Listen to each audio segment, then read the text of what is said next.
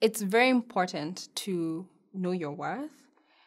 And I know sometimes it can get a bit discouraging, especially if you look at other people and you're like, oh my goodness, my friend is, she's doing so much better than me. And I'm not like her. But that's not the case. Everyone is different. Everyone has something special about them.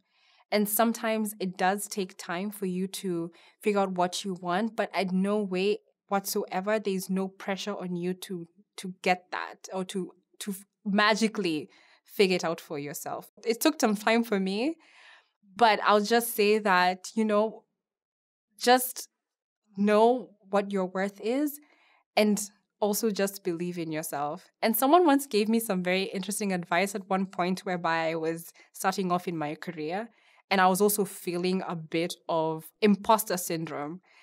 And I wasn't too sure if I was doing the right thing. And someone came and whispered in my ear and was like, to be honest, no one really knows what they're doing.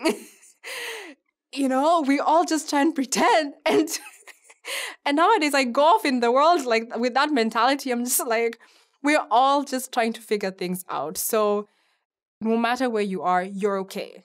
Trust me, you're okay. And it gets better.